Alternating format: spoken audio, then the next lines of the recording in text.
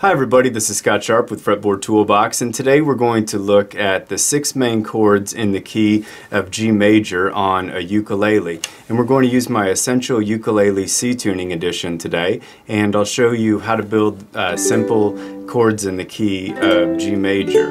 We'll learn the 1, 4, 5 chords and the 2, 3, 6 chords, and we'll see if by the end you've got something to play with. I'll also show you some chord progressions with them and give you something to get started with. Let's take a look and see how it works. Alright, if you go to www.fretboard-toolbox.com and you can click on soprano and concert uke or tenor ukulele, those are both tuned to C tuning, and then you'll scroll down and you can click on the Essential Ukulele Interactive Edition. So you just click on Look Inside, and when you do, the Essential Ukulele preview pages will pop up, and scroll down from there and we'll look at the key of G major today. The other keys that are in this book are A major, C major, D major, and E major. So those are your most common major keys, your first 5 major keys to learn to play all the chords in. But today we're just going to look at the key of G major, and I'll show you how that works. So let's start by looking at the major chords in the key of G major. When you click there, you will find the chord jig here, and the chord jig shows the 3 main major chords in the key of G major. That's your 1 chord, which is G major, your 4 chord, which is C major, and your 5 chord, which is D major. So we'll start with the G major chord, and G major chords on every instrument are built out of the notes G, B, and D. And even if you don't memorize that, just knowing these green circles will help you find all the G major chords. So if we know G majors are made of G, B, and D, or these green circles, then we can come down and look at the chord layout, the fretboard layout, and here you'll see all the G's, B's, and D notes all circled here in green. So to play a simple G major chord, what you'll need to know is that this part of your ukulele right here is called the nut. It's white here on my ukulele, and on my toolboxes the nut is in black. So anything to the left of the nut is going to be the open strings. So the 4 strings on a ukulele are G notes, the 3 strings are C's, the 2 strings are E's, and the 1 string is an A note. Okay, my ukulele is tuned with a low G, so I have a low pitched G here, and that helps me solo and things like that. But if your ukulele has a high pitched G, or a higher octave G, it's still the same thing. So we just need to be able to see where can I play G's, B's, and D's. So I want to be able to strum all 4 strings here, and I want to be able to play only G, B, and D notes. So if I strum the 4th string open, that's already a G, so I'm good to go there. I can just leave that open. The 3rd string's a C, and I don't want that for a G major chord, so I can come up here to the 2nd fret where I can play a D note. The 2nd string is an E, and I don't want an E, but I can come up here to the 3rd fret and play a G. So those first 3 notes are G, which is open, D on the 2nd fret of the 3rd string, G on the 3rd fret of the 2nd string, and then on the 1st string I'm going to hit the 2nd fret because it's a B note. So I'm going to make a little triangle right here, and that's going to give me a G major chord. So that's G, D, G, B. And I can also add this B note on here because that is also part of the chord. But if you want to know the simplest way to play a G major, it's this little triangle right here. So that's my G chord, and I can strum on that. And then if I come up back to the chord jig, I can see my 4 chord is called a C major, and C majors are made of the notes C, E, and G, and that's on every instrument. That's the cool part. If you learn which notes make up the chord, then you can play them on any instrument. So on my interactive book, you can click on C major here, and then if you scroll down, you'll be able to see where all those C, E, and G notes are found all over the fretboard. So I can leave this 4th string open for a C major because it's a G note, which is part of the chord. I can leave the 3 strings open because that is a C major, or that's a C note, which is part of the chord. I can leave the 2 strings open because that's an E note, which is also part of the chord. But I don't want an A note because that's not C, E, or G. So I can come up to the 3rd fret and I can play a real simple C major on a ukulele just by holding the 3rd fret. If I want to know a more advanced way to play the same C major, I can play C, E, G, C, 5th fret, 4th fret, 3rd fret, 3rd. That looks like this. But today we're just going to work on these basic chord shapes. So if I play G major and I go to C major, those chords sound good together because they're in a couple different keys together. So here's G major, C major. So once I've got those two chords down, then I can go back and see what the 5 chord is. And the 5 chord in the key of G major is a D major, and it's made of the notes D, F sharp, and A, again on every instrument. So if I click on D major and scroll down, then I can see where are my D, F sharp, and A notes on the ukulele. Now there's a couple different ways to play this or to hold these, but pretty much everyone in their first D major chord is going to try to hold the A, D, F sharp, and then leave the A note open.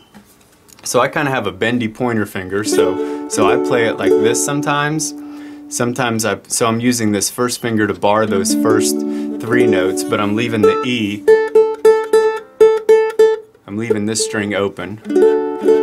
I can play it like this. So there I'm holding, with my middle finger, I'm holding the F sharp note on the 2nd string, and then I'm barring the A and D notes on the 4th and 3rd string. You can also try to get all 3 fingers on there. But in every case, I'm still playing D, F sharp, and A notes. And so I'm just trying to grab these 3. However works best for you. Try some different ways and see what works. But the trick is I want to be able to play the G major chord, C major chord, D major chord, and be able to go back to the G. So what you can do is, if you go back up to the chord jig here, then you can scroll down below the chord jig and see some common G major chord progressions. And the reason I wanted to know these chord progressions is I want to be able to practice playing through those. To play a 1-5-1, which is G major, D major, G major, and to play a 1-4-5, which is G, C, D. And to be able to practice those, what I've done is, back on the Fretboard Toolbox website, if you go onto the home page, or any page really, and you click on 200 free jam tracks, then you scroll down and there's those same chord progressions again. And if you click on that box, then you can have looping tracks that will play all those chord progressions. And the very first chord progression is just all G major. So if I click on that on the slow tempo here, I have all those tracks on 3 different tempos. But just practice playing a G major for a little bit.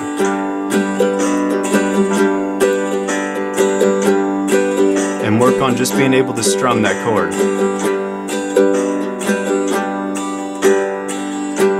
Work on different strumming techniques.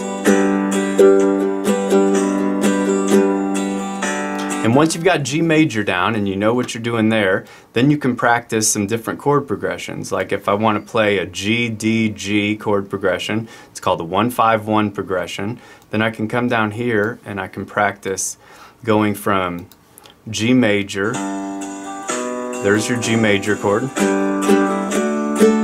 D major, back to G, G, D,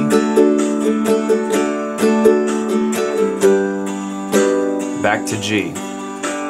So you want to get good at practicing all these different common chord progressions because you're going to switch between those particular chords all the time. To play G, C, D, I can play the 1 chord here is G major, C major is the 4 chord. Listen to how that 4 chord pushes you away from the root. And the 5 chord has this tension that leads you back to the 1. Let's hear it again. G major's the 1, C major's the 4, it pushes you away. Every key, the 4 chord pushes you away. The 5 chord always has tension that leads you back to 1. The The other thing you can do with these jam tracks is if you already know these chords and it seems too easy, then you can see what page to use with the complete or an essential toolbox edition. And the G major keys are always free on all my books, and you can see which notes you can practice soloing with. And I'll do some later videos showing how to solo on these different to these different chord progressions. But if you want to just jump ahead and practice, here are those notes that you need to solo in some different keys. Let's do a G, D, C progression, a 1-5-4 real quick. So now we're going to go from the one chord, which is G major, to the 5 chord, D major, C major is the 4 chord, back to G, G, D, C, G. So remember, you can always go back and look at the toolbox and see how to build those chords if you forget how to do one or the other. The 3 minor chords in the key of G major, your 2 chord is called an A minor, 3 chord is a B minor, and the 6 chord's an E minor. So let's click on the A minor, and you'll see that the A minor is built out of the notes A, C, and E. So the difference between major and minor chords is that major chords always use notes in the 1, 3, and 5 columns. So if we go back to G major real quick, you can see the G major chord is the note in the 1, 3, and 5. And that's 1, 3, and 5 out of Do, Re, Mi, Fa, So, La, Ti. Out of those 7 notes, it's the 1, 3, and 5 that always make major chords. C major is the 1, 3, 5. D major is the 1, 3, 5. But if we do the minor chords are really similar to majors. They use the 1 and 5 notes, but they take the 3rd note and do what's called flattening it. So an A major chord would be the A, C sharp, which is in the 3 column, and then E. And an A minor chord is going to be A, C, and E. So if I want to see how to play an A minor, I just need these red circle notes. Even if you don't understand flattening notes and stuff, that's not a big deal. But just come down and see where the A, C, and E notes are. So the easiest A minor, it's a nice 1-finger chord when you learn your first A minor. On the 4 string, I don't want a G because that's not part of A, C, and E, but I can come up here to the 2nd fret and play an A note. That looks like this. And then I left the other 3 open, the 3 string, the 2, and the 1, because those are all A, C's, and E notes. So this is an A minor chord. And if I add this 3rd fret on, adding the 3rd fret's still a C note, so it's still an A minor chord. But the most basic A minor to start with is just 1 finger on the 4th string, 2nd fret, and it's that A note, and then you leave the rest open. So there's my A minor. If I want to play a B minor chord, the 3 chord, then I need the notes B, D, and F sharp. I can click on that and scroll down to my B minor chord. And B minor is the same shape as A minor, it's just shifted up 2 frets. So instead of playing 2nd fret, open, open, open, I'm playing 4th fret, 2nd, 2nd, 2nd. Now the way I play that is I take my middle finger on the 4th fret of the 4th string, and then I bar these first 3 frets with my 1st finger. Now listen to how minor chords have sadder sounds. Here's an A minor. Here's a G major. So G major has a happy sound, C major has a happy sound, D major has a happy sound, but A minor has a sad sound. B minor has a sad sound, because minor chords just have sad sounds for some reason.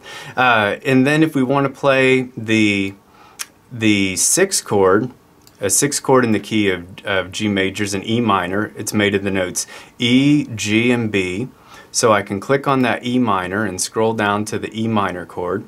And to play an E minor, there's a couple different ways I could do it.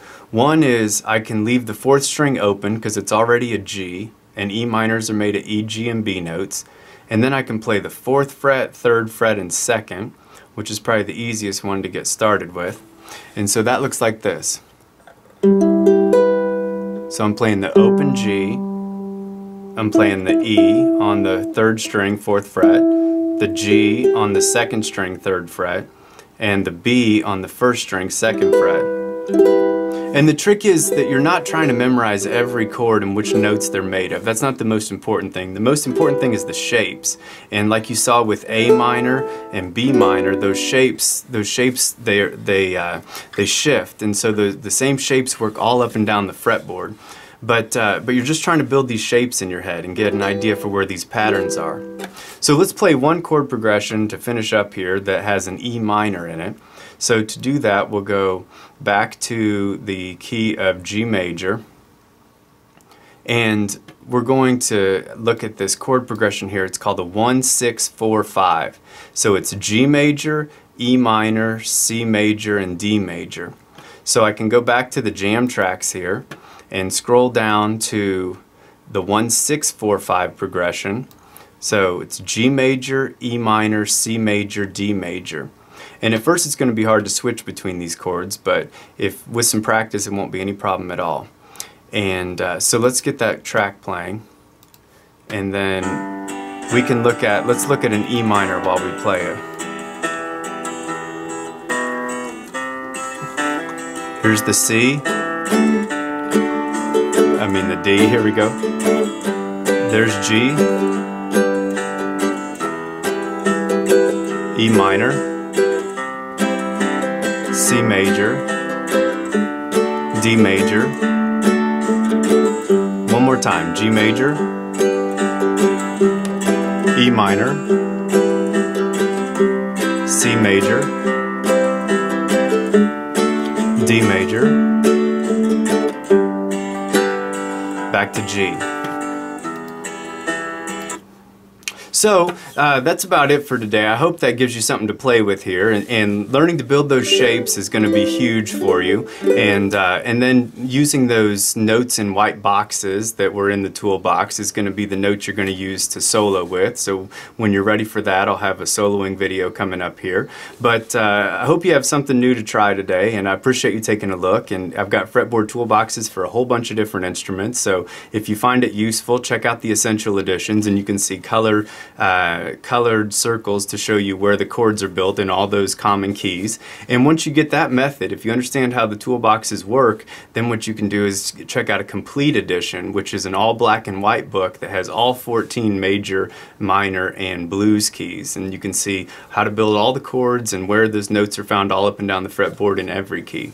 So I appreciate your time, and thanks for taking a look. And if you found something useful, please subscribe and share it. And if you have any suggestions or comments or questions, let me know in the comments section, and I'll get back with you. Thanks for stopping by.